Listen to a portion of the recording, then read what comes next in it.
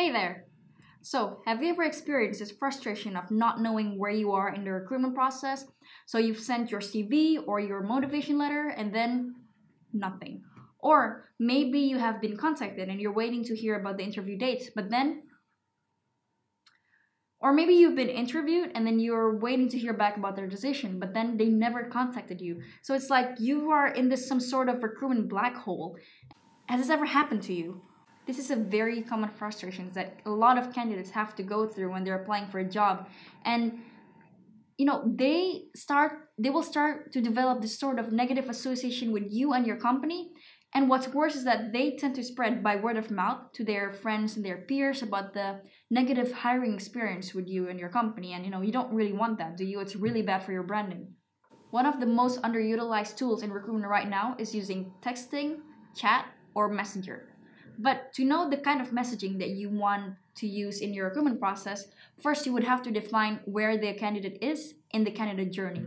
For instance, if they are on the orientation stage, maybe they are on your website, they are looking through, browsing through your website, and then you can use a chatbot to answer questions that they may have about your company. Or maybe they are on the engagement stage and you can use texting or messaging to keep them informed about their status on their application. For instance, you can you can send the messages like, hey, we have received your application and you will hear back from us soon. Or maybe, hey, your references have been contacted and you will hear back from us once we made a decision. Something like that. This will give you a great advantage to your company branding. Since this is one of the major frustrations that candidates have to go through, this will also give them a much better candidate experience. Another one is to engage them with news or updates that are interesting to them. For instance, if somebody is interested to apply for a legal position with your company, you can send them a message like, there's a new regulation for lawyers in the state or in the country, and we will be having a lecturer from this university of X, and you are more than welcome to join us, and click here if you are interested and we'll put you on the guest list. Or another one would be a job alert. For instance, there's an open vacancy for your company and you can send candidates an alert saying, hey, there's an open vacancy and you might be interested in it, and click here to read more.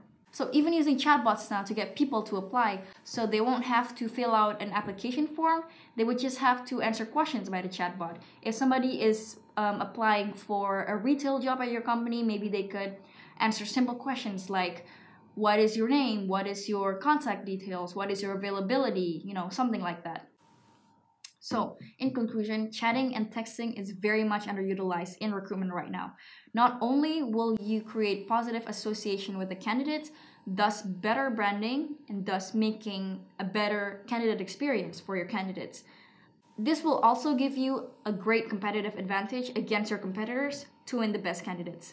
So, my question for you today is, what do you do to keep your candidates informed and engaged throughout the recruitment process?